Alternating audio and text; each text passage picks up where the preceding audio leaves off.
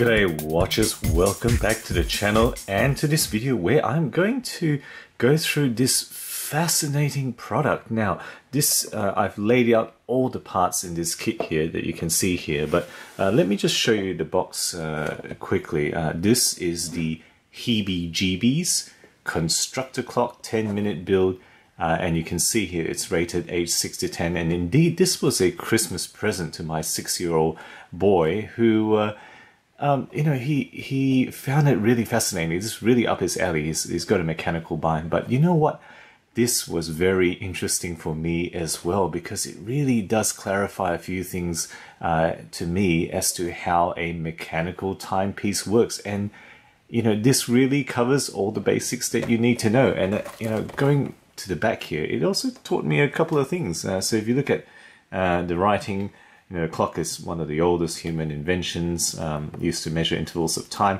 It says here pendulum clock, basically a swinging weight using the timekeeping element, was invented in 1656 by Huygens, and it was Galileo who noted that pendulums tend to swing at a speed determined by the length of the pendulum and resisted swinging at any other speed, which is what we call isochronism, another horology term there. So, you know, that's really quite interesting. Another fact here, you know, really pendulum clocks were the dominant method for nearly 300 years until quartz clock was invented in 1927. Now that is further back than I knew. I thought it was a bit later than that. So 90 years of history of quartz timekeeping. Now, of course, wristwatches were a bit later, but clocks, 1927. So there we have it.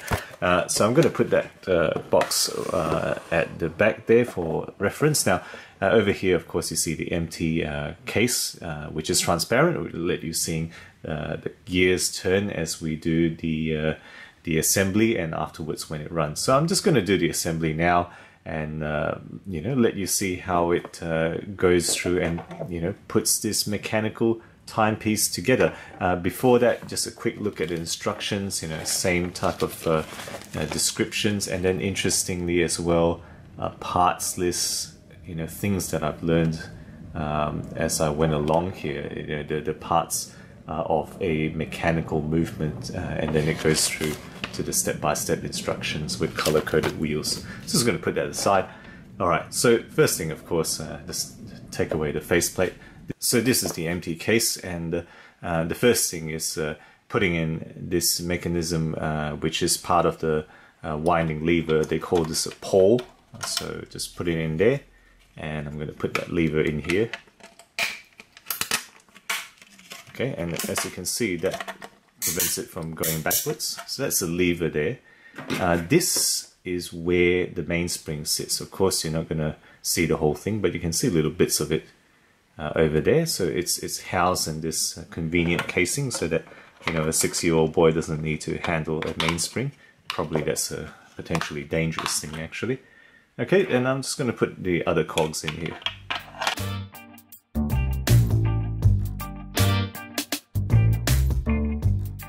So that's the main cogs there for most of the escapement mechanism. So as you can see there, as I wind it up, right, it turns faster and faster and faster until you get to the actual escape wheel. So that's the escape wheel at the top there.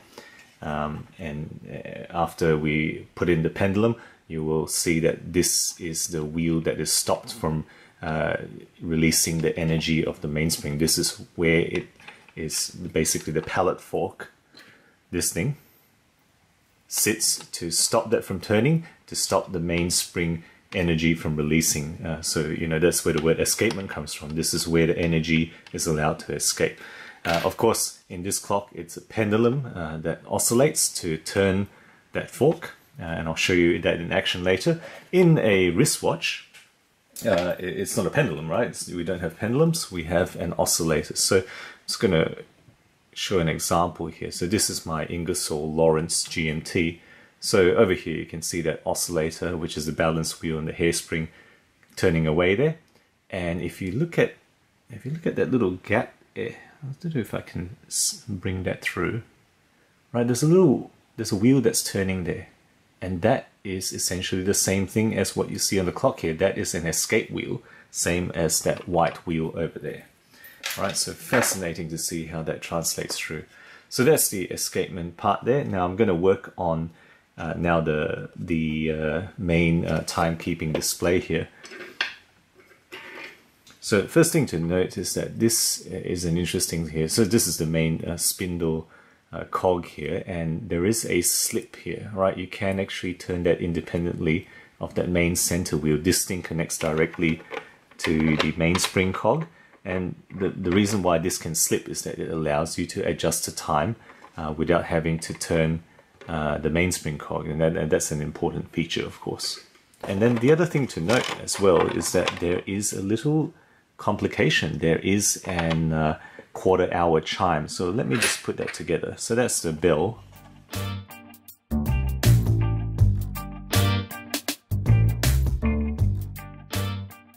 And there we have it. There's a quarter-hour chime mechanism here. It's not really ringing at the moment, but that's how it will work. You know, this turns in the same rate as the central minute hand. And as it goes around every quarter hour, you will get a little chime. So, you know, interesting how they worked in a little complication as well.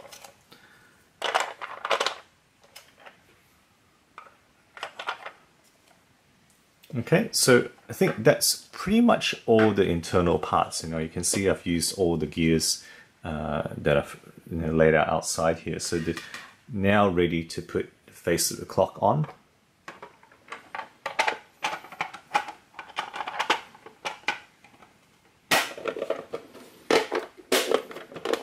And there we have it. So first thing to lock in is the mainspring little cover here. Okay, and there we have it. So as I turn it, right, check out how that escape wheel turns at a faster rate. All right, now just put on the time display here. So hour hand followed by minute hand. And then put that cover on top, and again that slip mechanism in the central spindle allows me to adjust the time. Right, right now it's not escaping at all. The escape wheel's being freely spun here, but if it was being stopped by the pendulum, this allows me to adjust the time independently. So let's go ahead and assemble the last bit here. So this bit here, I'm going to put this yellow connector. Okay, so let that go through, and just to show you, what you want to do is put the pallet fork, right, so right there.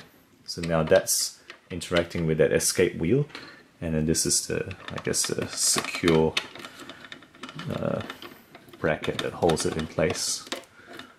Right, so there we go. So right now, if I wind it up, right, it's not going to run, because now that pallet fork is stopping the escape wheel from turning, and now I can demonstrate that you can actually still adjust the time independently because of that white cog in the middle that slips against the black cog.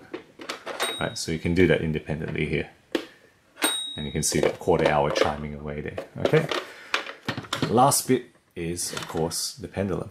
Okay, so let's just put that together. Now, one thing to note is that this pendulum, you can actually regulate it. You can actually put it to different lengths there. If you can see that little construction there, right? You can take it apart, put it in a different length if you find that the clock is going fast or slow. So, you know, nice little touches all over the place. So this one's pretty simple. You just put it through these two interactions here, put a fastener on top, and then second fastener at the bottom here, and that's the pendulum. So as I wind it up, and there we have it. That's the clock ticking away there, and this clock ticks at 1.5 hertz. You can hear that ticking. It's more than just a typical tick-tock of a grandfather clock. It ticks at 1.5 hertz. Okay, so hopefully you find that to be a fascinating just demonstration of horology how a mechanical timepiece works. Certainly that has been immensely interesting to me.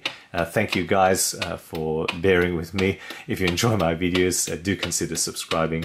I learn new things about horology all the time, and I share right here on the channel weekly content aiming to be as objective and unbiased about horology as far as possible. Thank you again for watching, and as always, I will catch you guys next time.